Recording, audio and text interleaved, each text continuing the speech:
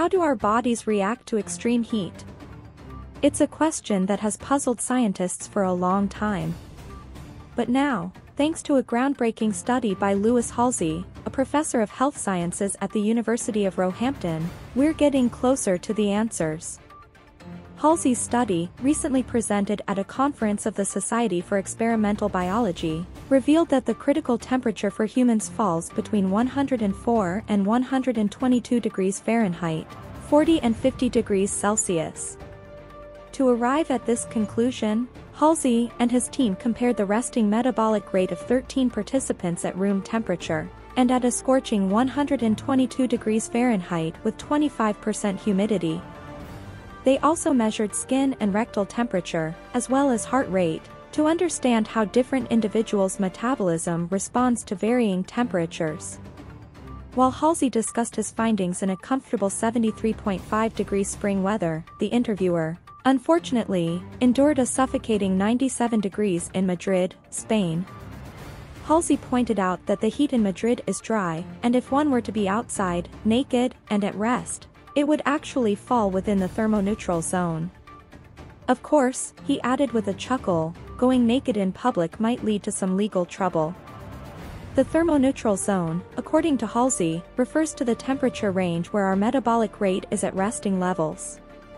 It's like an idling engine, ready to go but not expending too much energy.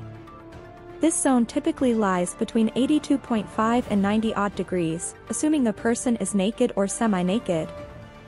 Clothing can create a microclimate that disrupts this balance, making it challenging to set a concrete upper limit for the thermoneutral zone. Halsey found significant differences in how men and women respond to heat. Cardiac function, in particular, showed remarkable variations between the sexes. However, the thermoneutral zone doesn't perfectly correlate with the feeling of comfort or the temperatures that pose health risks like heat stroke or dehydration. The World Health Organization suggests that the optimal room temperature for the body is between 64.4 and 75.2 degrees Fahrenheit. Temperatures exceeding 95 degrees, coupled with high humidity, can endanger our health, and even temperatures as low as 104 degrees can be dangerous with low humidity. When our bodies are subjected to extreme heat, they initiate various mechanisms to maintain temperature equilibrium. Sweating and evaporation are crucial for cooling down. Vasodilation, where blood vessels around the body's periphery dilate, allows blood to flow faster, dissipating warmth as it reaches the skin's surface. These responses explain why our skin turns red and why our hearts beat faster in hot conditions. However, the increase in metabolic rate observed in some individuals at higher temperatures remains a mystery. Halsey suspects that there might be other undiscovered physiological functions at play. While increasing metabolic energy costs in response to cold temperatures makes sense, doing the same in response to heat seems counterintuitive. Cardiologist Alberto Ciccone, who advised the climate change research group of the Spanish Society of Cardiology, believes that the body activates and enters an alert state whenever it faces stressful situations like extreme heat or cold. While the recent study confirms this, it doesn't explain the underlying mechanisms at the cellular level, which would require further research. It's important to note that heat doesn't just affect us physically, it also has social, political, and urban planning implications. Sociologists Cristina Linares and Julio Diaz from the National School of Health in Madrid emphasize the need to understand the effects of heat on our cities and communities.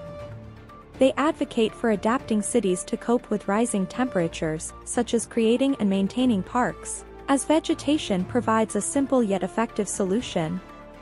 In recent years, despite the increasing heat, associated deaths during heat waves have been decreasing, even in countries with traditionally hot climates.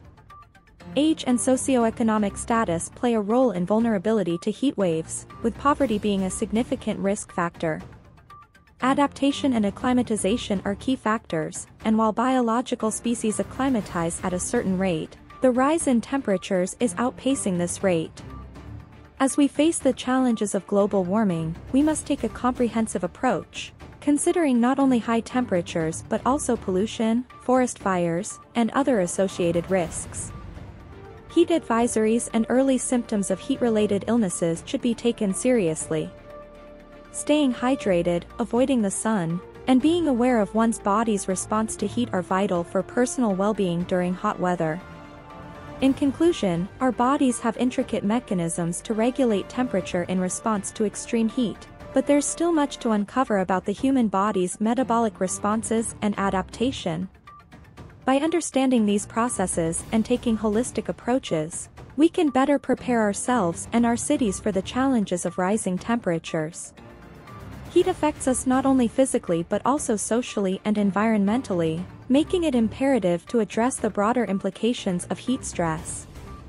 With concerted efforts in research, urban planning, and community adaptation, we can mitigate the risks associated with extreme heat and build resilient societies that thrive in a changing climate.